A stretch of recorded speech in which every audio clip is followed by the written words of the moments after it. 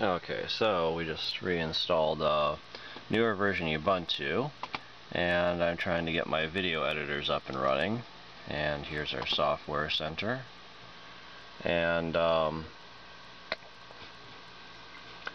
favorite video editor is Kedenlive, so we do a little search up here.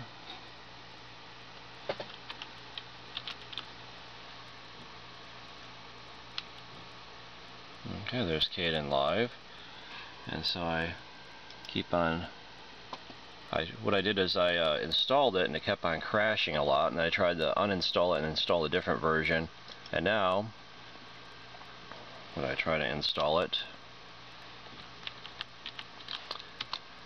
well, you see it. I've tried apt-get, upgrade, update, all sorts of stuff. It says it doesn't have the packages, and it has unmet dependencies.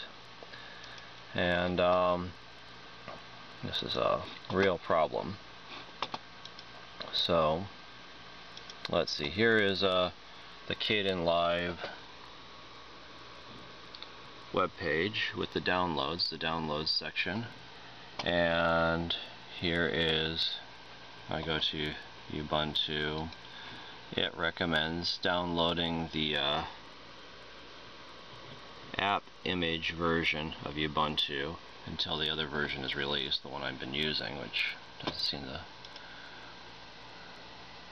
Okay, so we can go over here, and here is the download for that.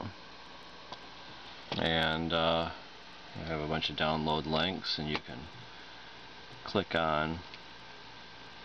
I think I downloaded it once already, but different links. You can choose which one you want to download it from, and it will start downloading it down here. Okay, and then once you download it, it will be in your downloads files. And so let's take a look there. Bring that guy down. And here's our downloads up there, our downloads folder. And there is our guy, our program, Kden 18.4.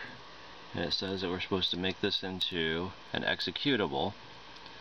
So let's see if we can do that. Properties and permissions. Alright. It actually has a little check thing, so you can check. It says allow executing file as a program. Okay. Let's see if that works. This would be the easy way to do it. Okay. And let's double click on it and see what happens. Holy cow, it worked. Kedenlive is working again. Okay. Wow, that was simple. Okay, anyway, it looks like possibly we've fixed Kedenlive by doing this little trick. Okay, this is Dr. Janes, and thanks for watching.